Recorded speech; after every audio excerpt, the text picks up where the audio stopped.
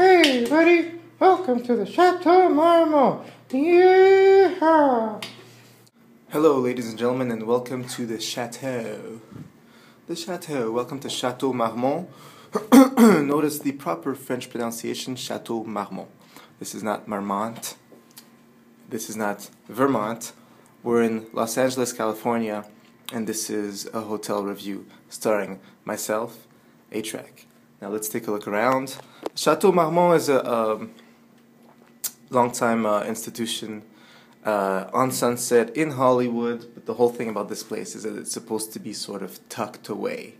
The idea is you're supposed to feel a little bit isolated from the hustle and bustle of Hollywood, but in fact it's kind of a front because this is where all the actors and stuff stay, and there's always paparazzi out front. The rooms are basically suites. You have like a little apartment. There's also these bungalows off to the side by the pool that are like individual houses. So anyways, let's look at this room, shall we?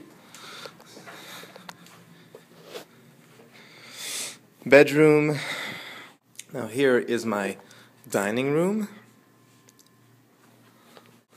And as you can see, with the trees and stuff around, you don't really see the rest of Sunset in Hollywood when you're in your room.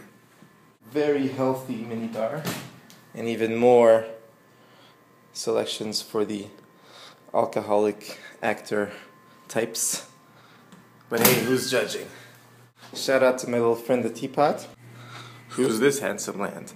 Oh hey. Bathroom. Mirror to the stars. How's my skin? Kiehl's products, of course. As you can see, nothing is terribly luxurious in the room by design, but you're very comfortable. So now we're here on the desk, and here's a good example of what makes this hotel a bit different from the pack. You get your babysitters when you go to your big movie premiere, car hire and limousine, CD library, cell phone available for free, and even a fax for when you sign your big contract. I like this hotel. Is it worth the price? Maybe not quite. Will I go here once in a while for a little treat? Sure. It was my birthday 3 days ago. Decided to stay here, and I did enjoy myself.